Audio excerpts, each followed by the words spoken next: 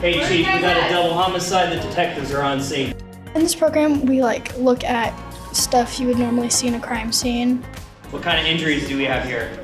Observing the crime scenes and figuring out what actually happened. So what was our first? It's good for teamwork building. Like, you don't see that very often, like a kid in high school learning about murders and stuff. It's like dipping your toes in and then seeing if it truly fits what you want to do with your life and everything.